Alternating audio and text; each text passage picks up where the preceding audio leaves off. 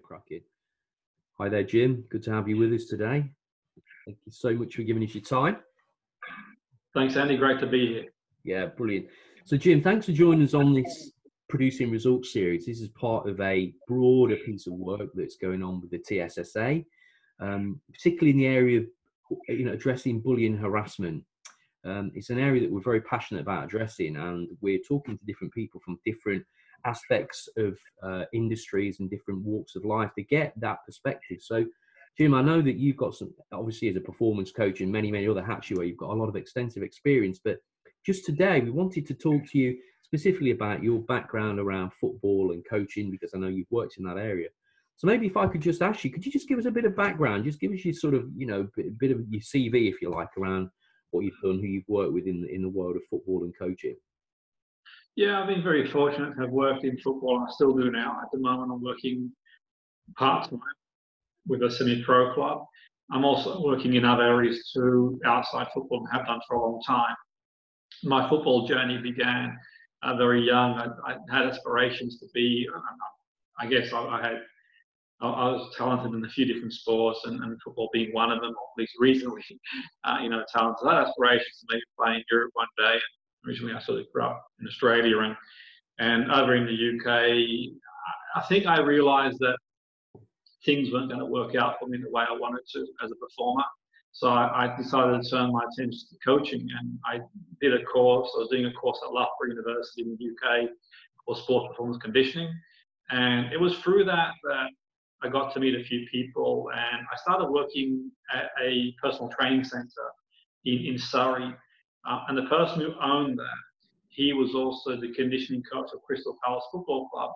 Now, what he would do is send me players that needed to get into sort of shape mentally and physically. Now, at that point, I already had a background in studying things like neuro-linguistic programming and hypnosis and other modalities, as well as the fitness element. So I would take some of the players under my wing, not just from Palace, but also from other clubs too, in and around London. And I'd help them mentally and physically. And some of them would go on to get some results. And so I'll give you one example. Like, for example, Carlo Nash. So I trained him, the goalkeeper, who'd been released, I think, from a club in the Northwest in the non-league. He was a pro originally, but he got released from a pro club. And he played non-league, after he'd been released. And I believe Palace picked him up. And he was like their second or third keeper. And Dave Richardson, the fitness coach there, said, well, if you could train him once or twice a week. And so I would do that and incorporate mental techniques. And he was putting his success going forward down to me by any stretch of the imagination. This is an example of the work I would do. And that sort of would lead me on to other opportunities, working with individuals. And then until eventually I'd end up in situations where I sort of work with teams. I became, I guess, notoriously to go in and be the firefighter, so to speak. So if a team was struggling and needed to be turned around, then they'd bring me in to bring in various performance measures to go in there, and that was a great opportunity. Until eventually I ended up not too far away from where you are, working for Berry. So the role at Berry came about through Andy Hill, who was Man City originally, and I knew Andy, and he would send me players to work with individually. And then Andy said, well, we talked about getting involved in Berry. And he'd left for one reason or the other, and Chris Casper took over, ex-Man United Reading, Chris Casper as a YT manager. And we got on well, and Chris said, I'd like a role for the youth team. And I said, I'll help out. And I was lecturing at the time as well. And I helped out. And from there, we did really well at youth level, produced great players, punched above our weight, and we helped stabilise the club.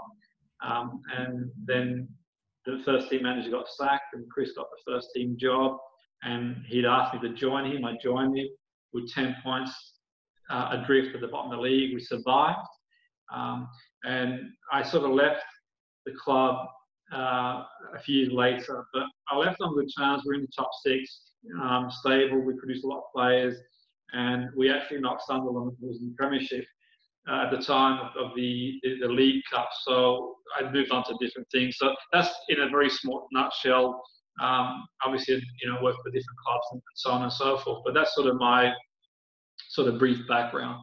Right. So, wow, yeah, very broad as well, Jim. And what was it like? What was the sort? What would you say the sort of the culture of leadership and management? What did you observe from maybe some of the club managers and some of the managers around it? What was the sort of general culture and style of the leadership management that you're experiencing? I think it's changed a lot over the years. I think back in the day, so to speak, and I had this conversation one time. I was doing some coaching in Florida, and Roy Evans. I don't know if you know. The listeners will be familiar with Roy Evans. He was ex-Liverpool manager, and I had this sort of conversation with Roy. We were actually on a boat in Florida. I was helping out on a coaching camp over there, and we talked about how, he's Liverpool when he was manager there, and he had such a talented team, so to speak, but they kind of were just slightly off the pace behind Manchester United, so to speak. But Roy, you get the sense, was a really really open manager, really easy to get along with, but obviously, when you went to be firm. But I think that it's quite different. But I mentioned that because we talked about how things have changed over the years. I think back in the day, you had different styles, but the world's have changed place, obviously. So I think that, certain managers have had to embrace not just leadership, but also, sports science, psychology. There's so much more to the game than it was, back in the day. And that's not taking anything away from, it's just things change. So I think leadership styles have changed a lot too. So now, if you look at some of the managers coming through, and they seem to be more open to conversation, more guided discovery. And in my role as a broadcaster on radio, you probably hear some of the interviews, some listeners will probably hear some of the interviews. I get to interview some of the greatest athletes, sports people, people in all walks of life, including football. And that's evident in some of the interviews when I interview some of the more the more modern, if you want to call them managers. They're more like we're having a conversation now, Andy, just a nice, calm conversation with the players. And it's a long way away from the old ranting and raving. And there is a place for that, don't get me wrong. I think there is a place for that, to wear your heart on the sleeve and so on and so forth. But I think science has had a big impact on the way we interact with people. We realise that to get the best out of people, you've got to individually manage the person and understand the person as an individual. And that's the sort of key thing. So I think for me, the styles have changed from more autocratic to democratic to more guided discovery. So in a dressing room now, at half time, if I was a manager would be saying to the players, what are your thoughts? What do you think you could do better? That's not always, obviously, if you're sort of being played off the park, you might get a bit of ranting and raving, but for the most part, they recognize that, okay, let's sort of see and get the players to more resourceful state and appreciate that it only takes some information in such a short space of time. So we've seen changes in styles over the years, and I think that's been based on how we understand, how we process information, and obviously changes too in society. For good reason. There's been obviously, we've had various changes in academia, child protection laws in terms of the way, people are spoken to. But like a lot of things, sometimes there's knee-jerk reactions. So obviously, when I went to school, for example, Andy, I had a teacher, if I didn't do my homework, she'd come behind me and slap me on the head, and you'd get like the cane. And so thankfully that's been eradicated. But then there is a sort of fine line between, okay, being firm. So I think in one respect, perhaps, at the point of when they started introducing things like non-competition in schools and everyone wins, that might have been one bridge too far. But you've got this sort of generation that's sort of come through is when you graduate, you hit the big wide world, it's unforgiving, bruising world. And there's no more bruising world than the world of football. It is ruthless. It really is. There's only so many managers that can manage and so many players that can make it. I think there is a place for, or there is a time for, being firm but fair, tough love. Yeah. I think there's all these multifactorial things that sort of change the demographic and the styles in leadership for me. That's really interesting, Jim. I mean, you've hit on something really key, which is that whole area of there is a time for a bit of tough love, as well as the democratic discussion based. interaction. Just out of interest, you know, in your journeys, I know it's really hard to say because you probably experienced a range of it, but back in the day, were you getting more of the tough love? Were you seeing more of the tough love, or you know, what sort of styles were you really experiencing? Would you say? Yeah, I mean, for me, it's like, growing up, I grew up in a tough working class environment. And I interviewed on the radio recently, a guy called Jeff Fennig, a world champion boxer, one of the greatest boxers of all times. Jeff, and we sort of talked about this on air and off air about how things have changed in boxing from when he was sort of around.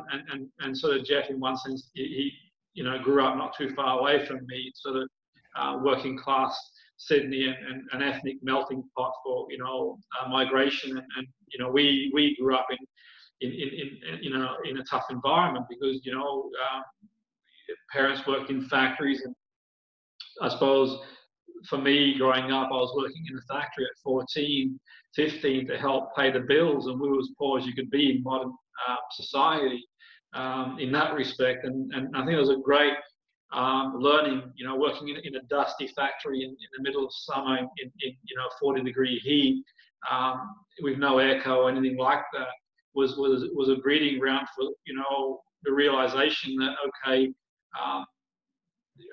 get me wrong, my people who work in those environments, it was tough, Andy, and for me, I would say tough love for me. Absolutely. I had strong people, strong characters. And I had a coach actually who sort of took me under my wing, took me under his wing at about 17, 18, because I lacked a lot of confidence, limiting beliefs. I had very severe asthma as a child, and that really impacted my confidence. I spent a lot of time in A&E with asthma and a lot of issues, and that impacted my sort of confidence as well. And he took me under his wing, and he really helped me a lot. He was really firm. And that helped me. It wasn't softly by any stretch of the imagination. And sort of, said to me, if you want to sort of progress in life, and that sort of led me to the field of NLP. And I'd sort of looked for people and mentors. And Tony Robbins seminar, I went to see him when he was in Sydney at the time, and read his books, and thought, well, actually, you know what? I'm going to have to dig deep. It's me and only me that can get myself out of the situation I'm in. Because I felt like a rudderless ship at one point. I was just drifting along, and where do I go? What do I do? And I thought at that point, tough love really worked for me. So that sort of stayed with me in my approach to be. I'm the most democratic person in coaching, and we're discussing ideas here. But there was a time when I sort of put my foot down too, and said, okay, let's dig deep. Let's roll our sleeves up here and get through this issue, which is key. So one of my last question, Jim, is around how did you help players thrive? What surviving and there's thriving, and so what did you notice really helped players thrive? Yeah, I mean, there's no sort of two players the same, and every individual is different. To give an example, you mentioned there, different teams. I'll use a sort of classic example, and I'll use it because obviously yourself being not too far away from Berry and my time at Berry, like say for example, there's a lad there who the listeners will probably be familiar with, if they're in and around the area, Colin Kazim Richards, and he'd been released from various clubs in down south. I believe he was released by Arsenal, West Ham. I don't know, so the story goes, and sort of Colin was sort of problematic in behaviourally to a point, which is why he ended up at Berry, or he would have, obviously, no disrespect to the club. He was very talented, and he'd been released from Premier League, and Andy Hill took a chance on him and gave him an opportunity, I believe, and then sort of Chris took him under his wing. And I'm not sort of putting his success down to me. There's many factors. I mean, there's probably far more coaches that influenced on him than I had. But I use this as an example because he would then go on and play in the Premiership and play for Fenerbahce, play for Champions League, play for Turkey. He opted to play for Turkey, I believe, national team as well in the end. And one of the things is what was evident there is he had belief in the ability, but the point is that could you sort of navigate that ability, channel it in some way? He is a player that could have easily been lost to the system, but he had good people like Chris Casper around him, some good pros around him. and I think that's really important to sort of fine tune. I mean, his character is what it was, and it was what it was. And I think for me, it shows how if there's strong characters around an individual, then they can thrive and go from probably being released and sort of going into oblivion to sort of thriving. And I sort of took that ethos into corporation. And you know, when I wrote Excel Business, which was a bestseller, what I did is I took some of these principles, and years ago, long story short, I went to a corporation. They said to me, "Can you help us with our business?" And I said, "Well, what do you want to improve?" And they showed me these things, and you know, they said, "Here's a list of things," and they were KPIs. And I didn't know at the time what a KPI was, key performance indicator. But I said, "I'll take it home and study it." And I studied the KPIs extensively, being meticulous and leaving no stone unturned. I studied them all night and thought, well, these are external attribution in psychology. We call external attribution. And I thought, well, how much control have you got over that? You can influence that. And I felt the managers were so focused on these KPIs, which are essential. I liken them to a league table, where to be inclined to league table in football, you can only do that by performing on the pitch.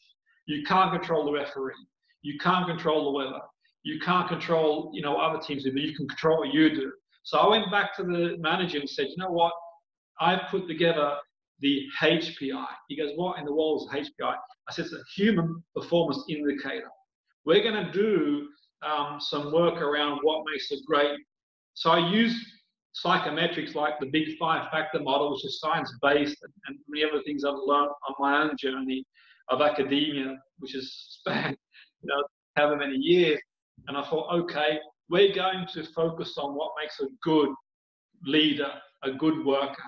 We're going to use scales to measure that, which is going to be difficult to quantify, but we're going to get the best out of people. So, okay, if I could approach every customer with gratitude, if I can focus on my strengths, and just cutting a long story short, at the time, I sort of built like a psychometric of my own, and we sort of smashed a number of sales records. And that was sort of my insight to the world. And for me, it's about focusing on the person holistically. When I say holistically, I mean not, you know, wishy-washy. I mean uncovering every stone, you know, biopsychosocial, making sure that what we can cover, we do. So, you know, building a social environment that's conducive to success, using psychological strategies that can help the person, you know, be the very best they can be, you know, extending our remit. And that was the sort of thing I'd do in football. I'd look at uncover every stone. And because I'm quite a relaxed, easygoing character, I think there's been times that people sort of maybe underestimated, not professionally, they knew, and, you know, other professionals, you know how meticulous I am. From the outside in, you know, when you turn up, you know, to a corporation in jeans and you know, a short sleeves t-shirt, and people think, well, okay, but that's sort of my style, Andy. And you know, I suppose that kind of masks, in one respect, it sort of deflects from my performance. That's one thing I've been really good at doing, so sort of to draw away the pressure off men and think, what's this person all about? So you go into a corporation and thinking, okay, so taking the pressure off the staff, and the football is a big thing that I would do for me, which was a huge thing. I mean, that's sort of pretty much my style, where, you know, take the pressure off them and let them go out there and be the best they can be. Let the footballers, the sports people, be and enjoy it and be the very best they can be. And that's been a process that I've sort of mirrored in corporation and in academia. And you'll see, like, you know, end of term now, a lot of these emails I get through academia saying, you know, you've been very supportive, and under challenging times, you've been great, and we've got through the program. And I don't want to, you know, take anything away from the learners by any stretch of the imagination, but that's one thing I've adapted in academia, in business, and I've taken that from sport. And I've been very fortunate, being worked with so many great managers in football and outside the game as well. And I've learned from every individual, and I've just formulated my own style, and that's where I am at the moment. Yeah. Thank you so much, Jim. That's been so insightful, and I really look forward to us connecting more with you throughout the rest of the series as well. And obviously later on in the month, we're going to be looking to get you back for another conversation where there's an opportunity for a live audience to explore some of the insights and some of the things you've shared with us. So thank you so much, Jim. Have a great day. Yeah, thank you. Thank you, Adam. You too. All the best. Thanks a lot. Thank you. You too. Thank you.